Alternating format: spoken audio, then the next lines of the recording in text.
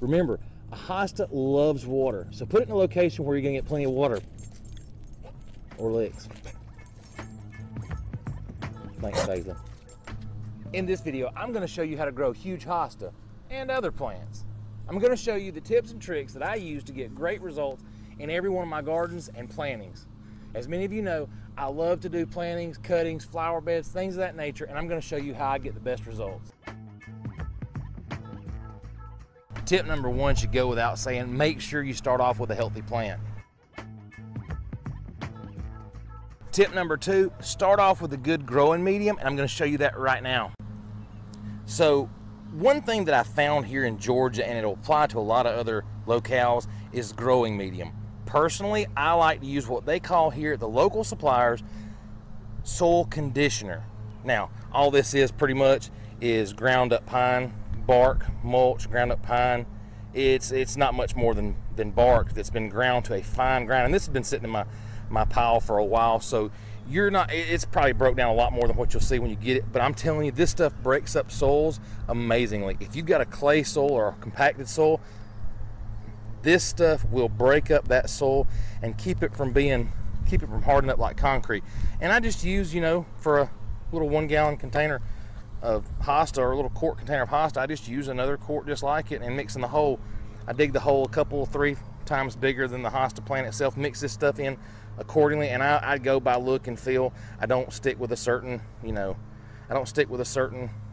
proportion, formula, ratio, algorithm, whatever. I just mix it as I see fit. I want that clay soil to be broke up as deep as I can get. That's my biggest tip to start your plant, is use a good growing medium, break up that soil. Even if you've got good clean dirt, the hosta roots will not survive if they're choked out with no oxygen.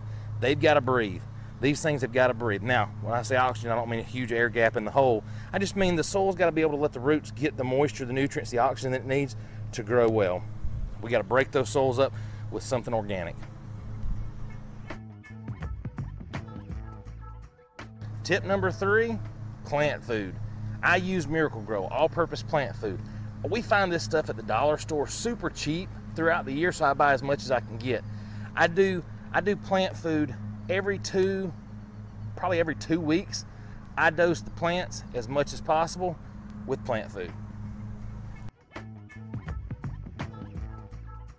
So in another video, I've heard of using Milorganite or Milligranite, however you want to pronounce it, to start off feeding your hostas early in the season. Now, you can check out the video below. It's from Funky Gardens, and he does a great job explaining how to propagate hosta, how to divide hosta, and how to feed and start your hosta. And I can testify that his results and my results are pretty much the same.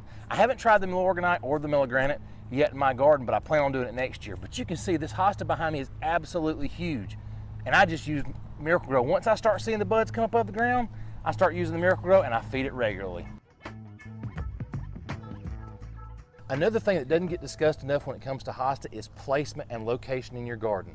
As you can see right here, the sun hits about halfway down the middle of this hosta, and then right now we're still early in the day, but it gets part shade to part sun for most of the day. It does absolutely great.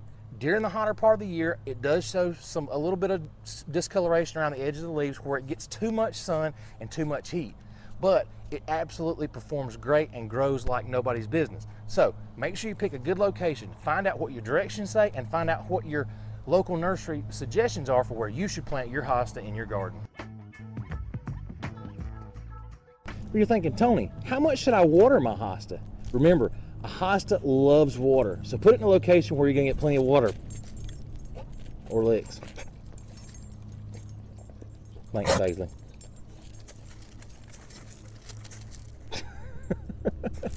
Growing hosta can be fun. Remember these few simple tricks. You can have a blast and growing huge hosta. Remember, plant medium, plant food, amount of sunlight, and water. And you too will have a healthy, happy hosta plant.